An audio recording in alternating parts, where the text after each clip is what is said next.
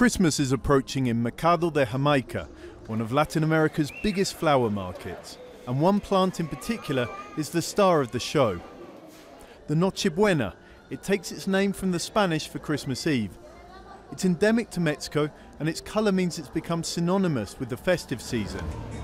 The government estimates that about 20 million plants are grown a year. For Edith, Christmas isn't the same without it.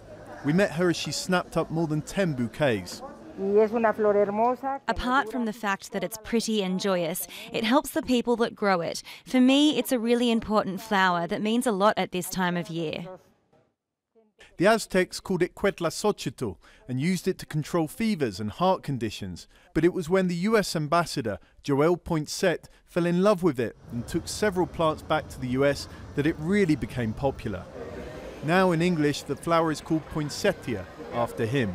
And it's all over Mexico City as the capital comes back to life after the worst of the pandemic. This is the city's main artery, Paseo de la Reforma, and this is its heart. This is the most iconic monument in Mexico, the Angel of Independence, and it's a mark of how important the Noche Buena flower is, that there's a blanket of them all around the foot of the statue. And this is where they're produced, in the greenhouses of the Xochimilco district, on the outskirts of the city. Perhaps it was inevitable that Edgar Flores, that's Edgar Flowers in English, has dedicated his life to them. From May, when they're first planted, his livelihood rests on these plants doing well.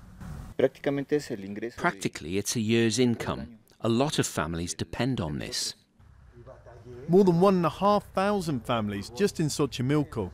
And they're hoping for a big bounce in sales as Mexico continues to open up and Christmas comes. John Holman, Jazeera, Mexico City.